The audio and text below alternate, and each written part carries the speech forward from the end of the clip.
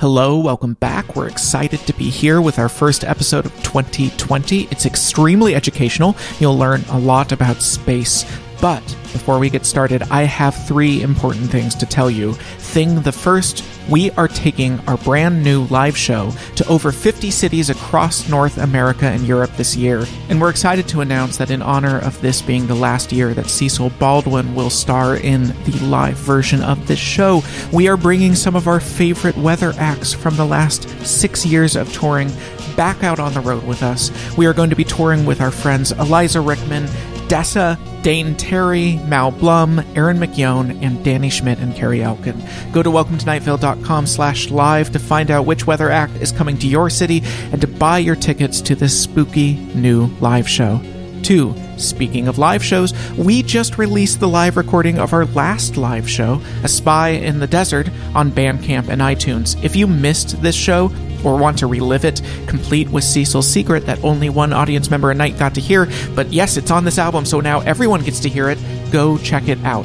Our members on Patreon, who help us continue making this podcast that you are listening to, also get 2 exclusive bonus tracks featuring Dylan Marin as Carlos and Hal Loveland as Steve Carlsberg. Our Patreon will be the only place you can hear those guest parts. More info on our website.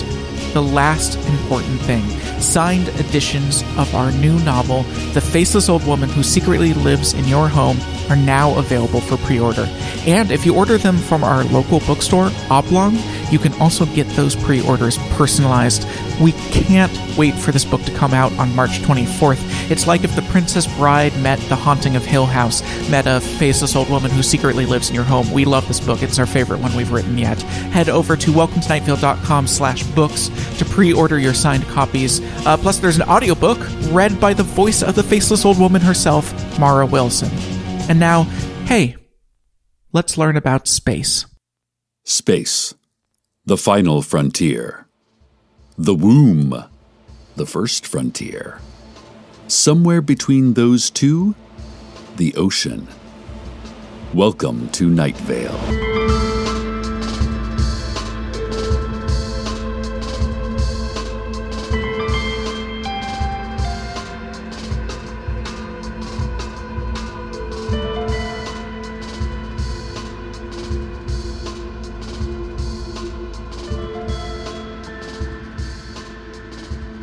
I'm excited today for the annual Night Vale Children's Fun Fact Science Presentation. Yes, that's right. As we've done every year on this day, we will be devoting our entire episode to a scientific narrative that is sure to delight both the young and the young at heart. And also those who have stolen young hearts and incorporated them into your flesh sacks. For this year's Children's Fun Fact Science Presentation, we will be looking into the history of the space race. My husband Carlos has been helping me research this. Thanks, honey. And so it should be airtight and without error. Now, the space race truly began in 1782 at a garden party hosted by the first Duke of Luftnarp, one lazy July weekend. A bored group of noble people were sitting out in the garden in all their ruffles and wigs, looking absolutely fashionable for the time and absolutely ridiculous to modern eyes. And soon the conversation turned, as it often does at parties, to how much they all hated the moon. "Stupid moon," said one. "Lousy orb," added another. "Why, I loathe that sky rock," said a third. Then they started to throw things at the moon to demonstrate how much they hated it. But none of the objects they threw, not the champagne glasses, nor the decorative party masks, nor the dangerous knives, came anywhere near the moon. Most of the hurled items followed the tedious arc of gravity back into the party with mixed results for the attendees, some of whom required immediate medical attention. "This won't do," said the first Duke of Luftnarp. "We must hit the moon square on with our objects of derision." "Let us endeavor," said the Prince of York, "to build an object that can make it all the way to the moon and smack that awful rock right across its ugly surface. The first one to do so will show that they indeed hate the moon the most." There was general cheering to that remark, along with some moaning from those who had been struck by the falling objects. And thus, the space race was born. And now the news. As I'm sure we've all been following, there is a presidential race going on. Yes, Night Vale may be a small town, mostly preoccupied with the banal goings-on of our day-to-day life, but we are not unaware of national stories. Just like any other town, we have our own opinions on the presidential race. And spirited debates are held weekly in the Compressed Spine Amateur Boxing Gym. Winner is generally by knockout, although occasionally a winner has to be chosen by points. I myself am a strong supporter of Spotless Tony, who I think has the best positions, including banning guns, legalizing writing utensils, and Medicare for Spotless Tony, a program that would provide comprehensive health care to himself. Others may support Heartbreak Maggie, and I do see the arguments for her. She has the most number of arms, the most number of eyes, and her singing voice literally kills. In any case, I think we can all get together on one thing. Old Towel Leonard has got to go. Get him out of here. Ugh, Old Towel Leonard. This has been the news. And now traffic. Lift your eyes, pilgrims. See above you. Another world awaits. This world has grown so tired. This world has grown restless. This world has less color and more dust. Lift your eyes, pilgrims. See above you. Another world awaits. Get to that other world by any means, pilgrims. For what are pilgrims without their pilgrimage?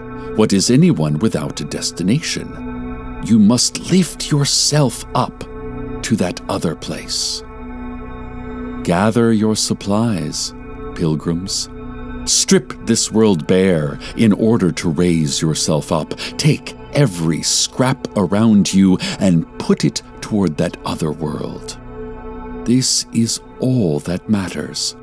It's all that matters to you, and so it is all that matters. Aloft, pilgrims. You have done it. From here, the sweep of the universe presents itself. Cast down your eyes, pilgrims. See below you the world you left behind, the world you stripped bare to make this journey. There was found all the conditions of life. Up here is only a cold, lonely hollow. Why did you ever feel you needed to leave? But, ah well. For what are pilgrims without their pilgrimage? This has been Traffic. Let us now continue with our Children's Fun Fact Science presentation, The History of the Space Race. The space race went on through the 18th and 19th centuries, with the rich and poor alike trying to be the first to successfully throw something at that horrible moon. The most obvious methods were quickly tried and discarded. Catapults only managed to cause collateral damage to neighboring homes. Gunpowder only backfired on the scientists involved, often quite literally. One woman, the Archduchess of the Motley Meadows, believed that she could reach the moon through dreaming. Every night, she performed a series of meditations that allowed her to have lucid control of her dreams. In those dreams, she would fly upward, each time getting a little closer to the dumb old moon. It was her belief that when she reached the moon in her dream, she would attain the same goal in real life. But the moment she finally touched the moon in her dream, she awoke to find herself in the stifling darkness of a coffin. It seems she had died several decades before, but still, she dreamed. Having ascertained that there was no way back from the grave, she performed the meditations and fell into one final, endless, lucid dream. And that basically sums up the space race until 1953. Now a word from our sponsors. Today's show is brought to you by Borders Books and Music. Remember the old days when your legs were shorter but your life stretched longer? When the shadows were less dark and the lights less bleary? When the internet was a secret club and not a poisoned chalice? When energy was a bottomless thing, not a quickly siphoned tank? We are what once was. Look on our works, both books and music, ye mighty, and peruse. Borders, Books and Music. What you are now, we used to be. What we are now, you will be. This has been a word from our sponsors. The lawsuit in the case of the estate of Franklin Chen versus the city of Night Vale continues apace. The suit is currently in the discovery phase, which has been made difficult by the fact that the apparent murderer of Franklin Chen, Hiram McDaniels, has not been seen in Night Vale for years, not since the incident. And all records in Night Vale are top secret. So every time the lawyers for the Chen family try to see one, they have to dodge the laser grid and tranq darts that surround every filing cabinet in City Hall. Those lawyers have filed an injunction against the city to try to force them to turn the laser grids off, but as the official Night Vale motto, written by the town founders hundreds of years ago, clearly states, laser grids or death. More news on this lawsuit as news is made by this lawsuit. Back to the space race. Affairs continued with little success until 1953, when the United States, descendants of the Prince of York, decided that enough was enough and established the North American Slap the Moon Agency, or NASA, dedicated to developing the skills and technology needed to give that horrible orbiter what for. Meanwhile, the Russians, descendants of the Duke of Luftnarp, started their own agency designed to kick the moon in the you-know-what. And so a bet between two bored aristocrats became a global race, as they both tried to be the first to aim missiles at that sad little planetoid. To represent us, we chose Neil Armstrong. He was a test pilot, and he reportedly hated the moon more than anyone. Above his bed, he kept a National Geographic picture of the moon. The caption, "Can this celestial trash ever be put in its place?" which he had drawn a huge red X through. Below that, he wrote, "Darn you, moon," which was the strongest language that existed in the 1950s. Finally, all was prepared. Neil Armstrong and his fellow astronauts boarded the rocket. All was quiet. Then, all was loud. More soon, but now for this week's word jumble. The following nonsense words will, when the letters are rearranged, produce a simple phrase we all know well. Here we go. Before I went into the cave, the prospect of the cave became so monstrous in my head that I dreamt about it for weeks.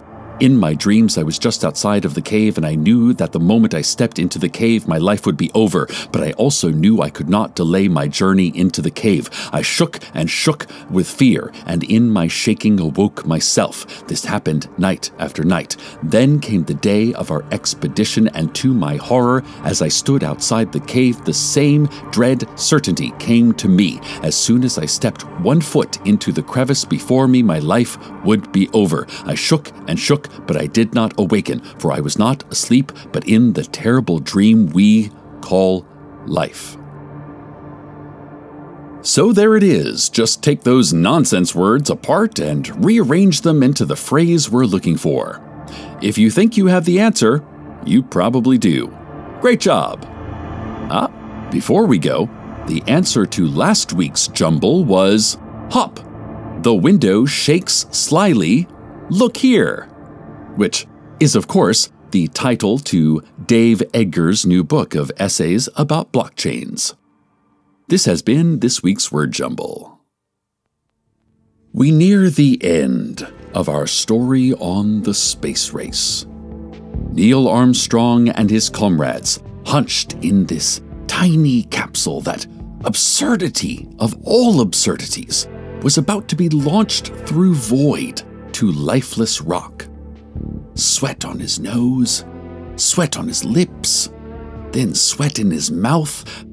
This was all unnecessary. The history of humanity did not require us to physically touch everything there is, but some drive made him willing to risk his life, the only life he would ever get, in order to go far away and then come back again. There was a sound. There was a fire. There was pressure. And then there was an absence of pressure. And they were at the moon. The lander careened its way to the surface. Neil, sweat still on his face, placed one foot on the moon.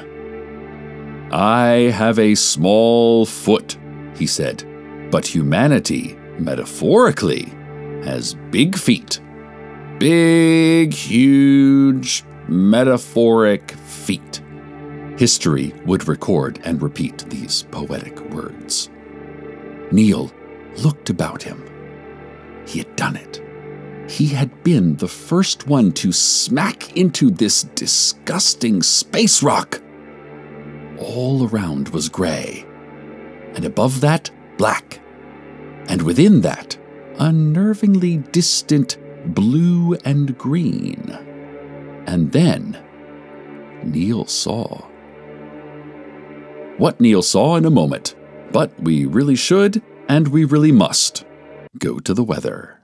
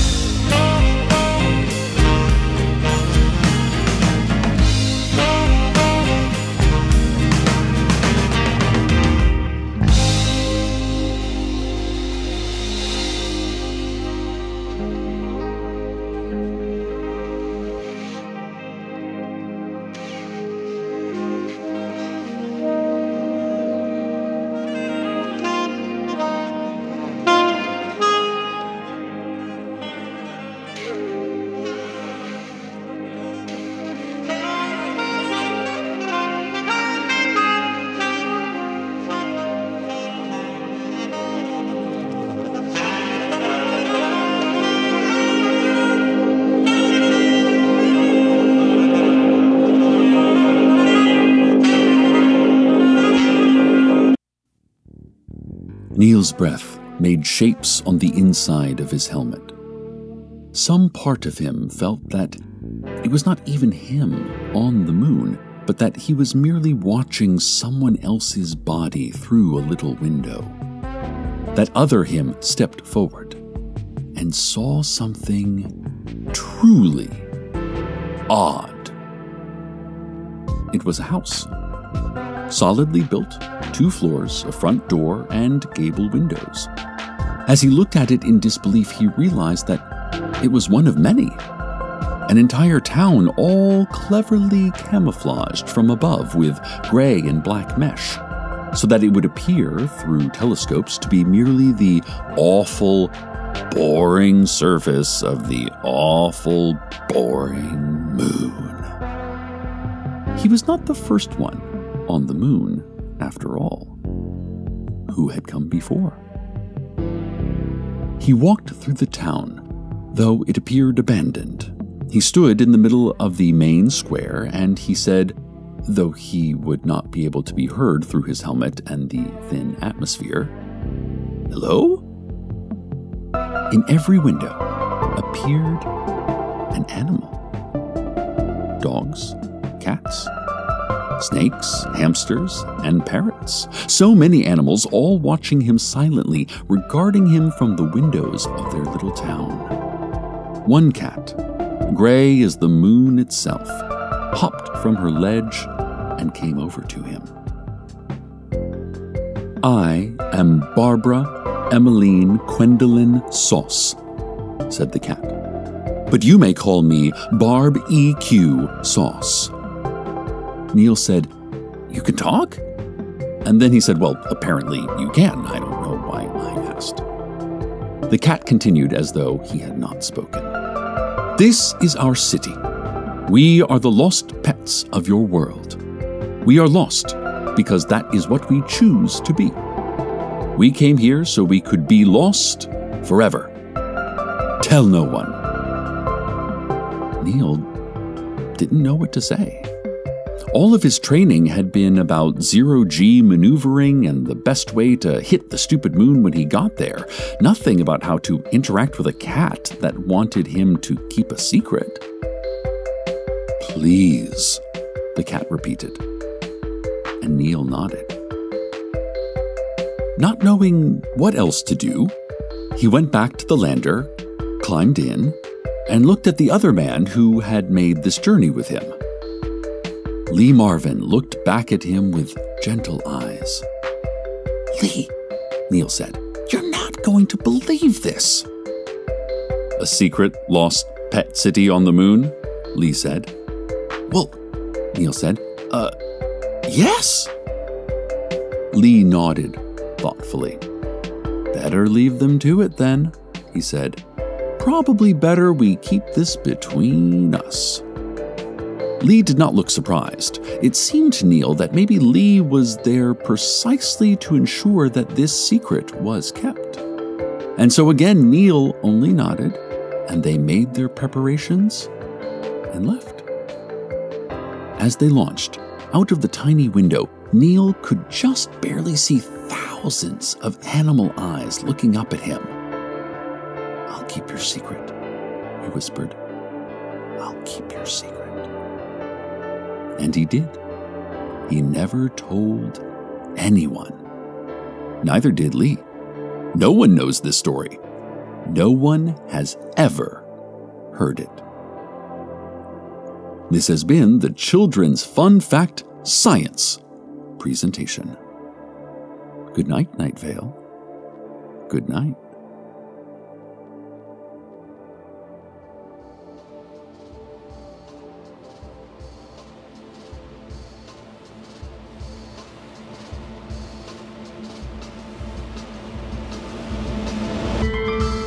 Welcome to Night Vale is a production of Night Vale Presents. It is written by Joseph Fink and Jeffrey Cranor and produced by Disparition.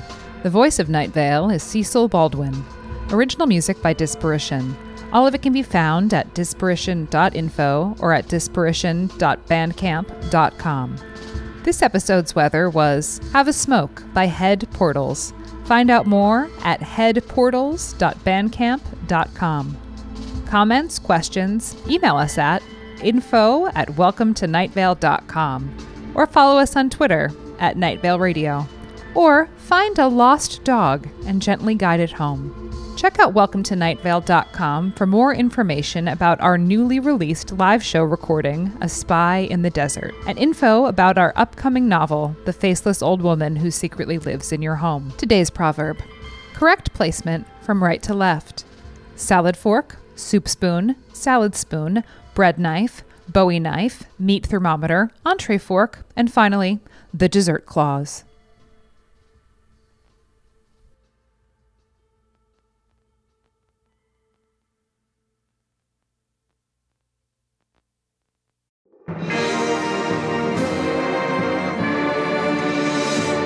High above Paris, near the very top of the Eiffel Tower, lives its janitor, whose job it is to clean the tower by night. But I have no idea how I came to be at the Eiffel Tower. he simply found himself here one night, able to recall nothing except for one childhood memory. He looked at me and he said, "Tonight, I'm going to attempt a stunt." And he whispered in my ear and he told me, "I'm going to hypnotize all Paris." And then there's this. The janitor has never left the tower. Beg pardon? Coco, do you have a cigarette? Thank you. That was the only two people who have ever seen the janitor. It was his boss, Mr. Chenard, speaking to the tower's 90-year-old night watchman, Coco. And Coco might be the only one who can save the janitor. The janitor had told Coco a story about a ballroom he said was at the top of the Eiffel Tower and a strange show that goes on inside of it. Now, there is no ballroom, yet when the janitor tells of it, Coco can really picture it. Uh-huh. Really? Yeah. He tells of crew chief Letitia, who runs that show. Lift with your Okay, I got it. Here she's carrying a giant backdrop with stagehand Jacques. Because my mother, she always tell me if I get lost, I should look for the Eiffel Tower. I know exactly where I am. Hey, mine too. Oh, really? Yeah, my aunt, but yeah. Yeah. Wow, that's nice. That tower, it had personality. Almost like it was haunted with a benevolent presence. Oh, hey, what was that? Oh, I tripped over something. It was a mop. You all right? Yeah, I'm all right. Then there's the drunken, out-of-control diva who hosts the show. Flattery will get you nowhere except my dressing room. John Cameron. You know, John, you've been drinking a lot and it's not like you. Lots of people like me. You know, when it's especially nice is when they don't know who I am. That's when I know it means something. That's what I need. I don't need fans. I don't need friends. I need people who have no idea who I am, and I need millions of them. And somewhere hidden in all of this may be the truth that can save the janitor.